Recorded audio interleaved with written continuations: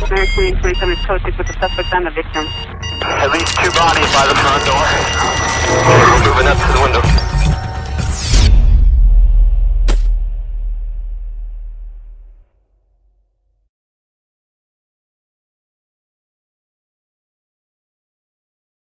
I have a safe face mask with a hat in the back. The safe face, it has great view. You can look down your sights pretty well with it. I wear a balaclava that I got at an Army-Navy store, and it works pretty well. It keeps you warm in the winter, it keeps the sweat out of your eyes in the summer.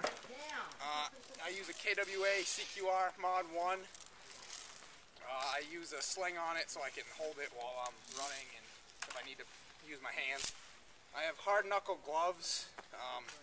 I've been shot in the knuckles a few times. These make it so it doesn't hurt anymore. These are starting to get a little beat up, have to get some new ones. This is just a Molly vest. It doesn't really match anything else, but it didn't cost me any money, so this is what I use. I have 2 M4 mags and my dead rag here. For my loadout, I also carry a grenade, which is just a duct tape ball. Works pretty well. This loadout, it's just standard BDU camo. I have a couple of patches, the rank, just a random patch, a medic patch.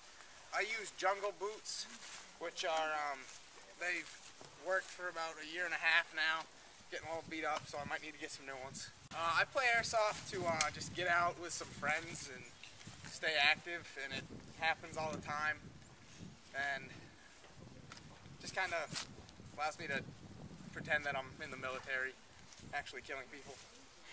It depends. I mean, some days I want to just rush up and kill everyone. Sometimes I'm a little conservative. Sometimes I'll play stealthy. I've been trying to do more of the stealth play lately, it seems, where you kind of wait back a little bit and sneak up, but it's normally more of a rush, go out and get hit first kind of play. Alright, thanks for your time. Yeah.